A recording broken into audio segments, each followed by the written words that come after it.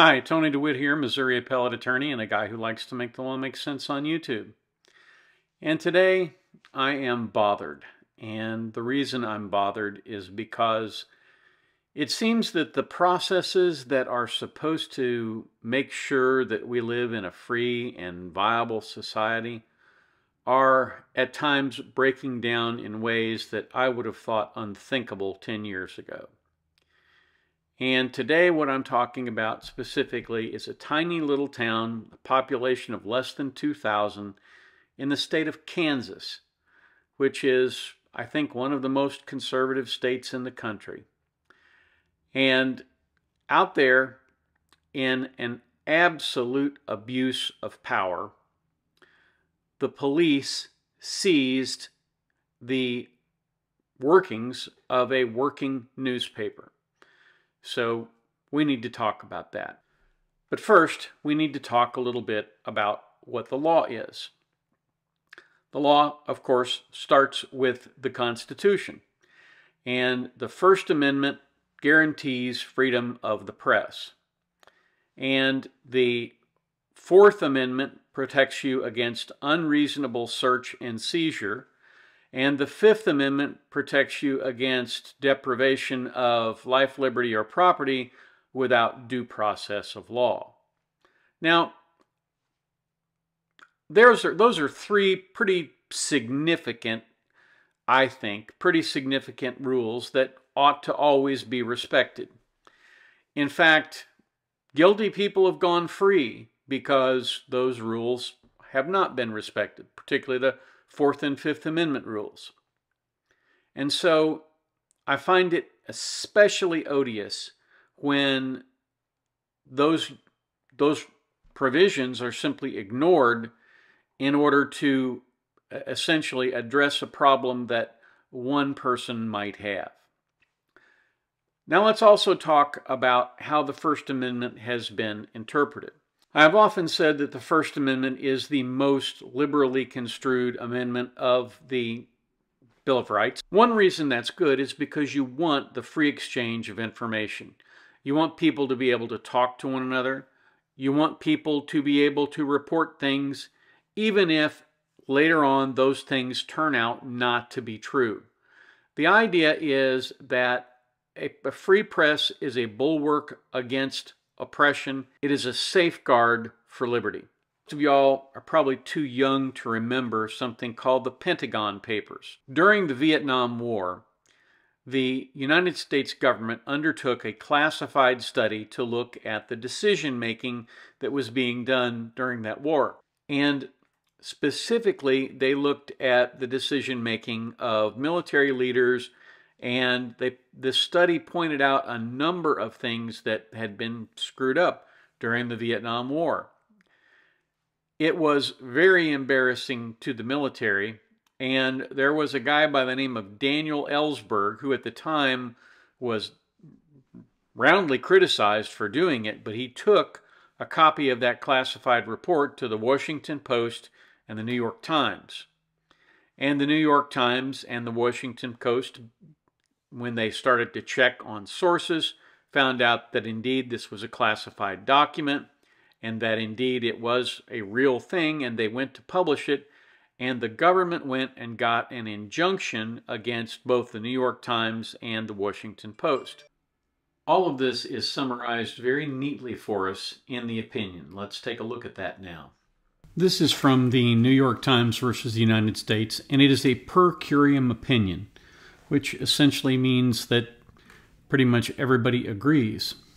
It says, we granted certiorari in these cases in which the U.S. seeks to enjoin the New York Times and Washington Post publishing the contents of a classified study entitled History of U.S. Decision-Making Process on Vietnam Policy.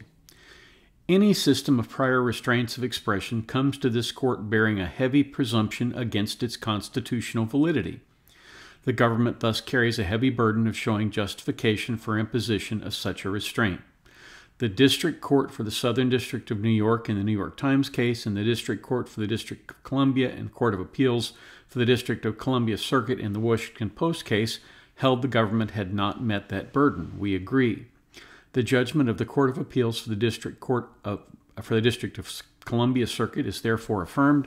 The order of the Court of Appeals for the Second Circuit is reversed, and the case is remanded with directions to enter a judgment, affirming the judgment of the District Court of the Southern District of New York. The stays entered June 25, 1971 by the court are vacated. Judgments shall issue forthwith, so ordered. And then Black and Douglas concurred, and they said that every moment's continuance of injunctions against these newspapers amounts to a flagrant, indefensible, and continuing violation of the First Amendment. So it's fairly difficult to see how anybody who was even reasonably familiar with the law of the First Amendment would authorize any kind of prior restraint against a newspaper. Now that we have the history and the backdrop against which all of this matters, let's talk a little bit about what happened in Marion.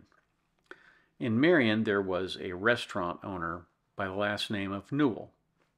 And like many people do, apparently that individual drove under the influence of alcohol, was ticketed, and was convicted of driving under the influence, and in accordance with state law, she was ordered not to drive for a certain period of time. And the allegation that was published or was being circulated was that she had continued to do that, and that the police knew about it and weren't doing anything about her continuing to drive. Well, this information was communicated to the newspaper, and the newspaper, in good technique, I think, went to try and validate this. So they went to the court records, I'm assuming, and they tried very hard to determine whether or not this was actually true, because they had a suspicion that this was coming out of the restaurant owner's divorce, and they did not want to publish anything that wasn't 100% accurate.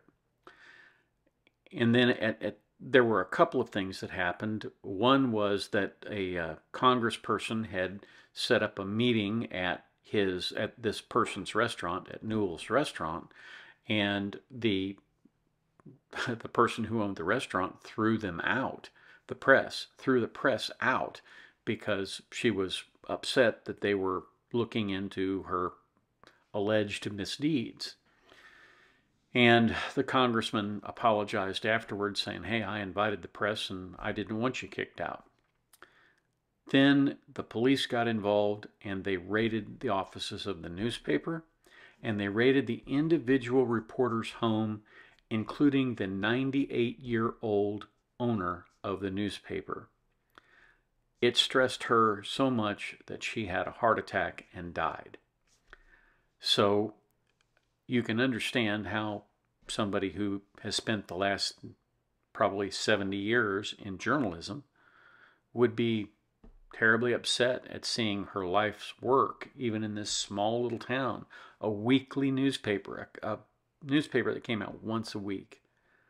You can understand how she would be devastated that somebody came in and seized all of her computers. They seized the computers at the newspaper. They seized her personal computers.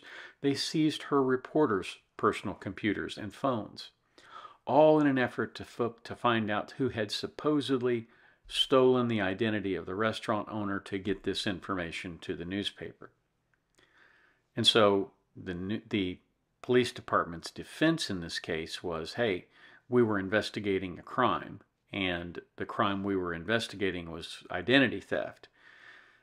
I would say more likely the crime they were investigating was journalism, because the fact is the newspaper had a right to go get that. If you get convicted of a crime, unless for some reason your file is sealed by a judge, it's public record. It's out there for anybody who wants to go look at it.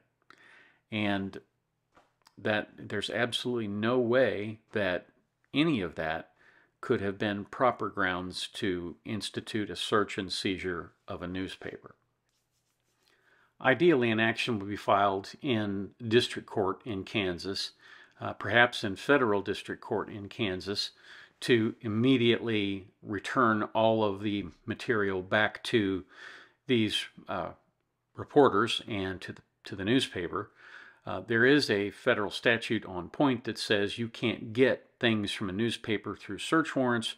you absolutely have to use a subpoena, which gives people a right to essentially comply or be forced to comply, and that is a much safer procedure for the Constitution. I think pretty much everybody in law enforcement would know that, and again, that's why I think this is one of those cases where there's no official immunity for what they've done. It's a pretty shocking case, and one that ought to disturb all of us, that we have people out there enforcing the law who do not know one of the most important cases in the First Amendment, and certainly one that should always guide the application of the law with respect to newspapers and other instruments of the press. Over the past couple of years, there have been a lot of reports and a lot of stories that have come out from newspapers that have just not been true. For the most part, none of those papers have ever been held accountable for the errors that they've made, principally because in many cases they were made in good faith based on information that came to them in a way that cloaked its bad provenance. And for that reason, those people should not be held accountable. But the one absolute way they should never be held accountable is to have all of their stuff seized. That's what happens in third world banana republics. That's what I have for you today. Thank you very much for watching. If you have the opportunity today, go out of your way and do something kind for someone. Catch me down here at the beach next time.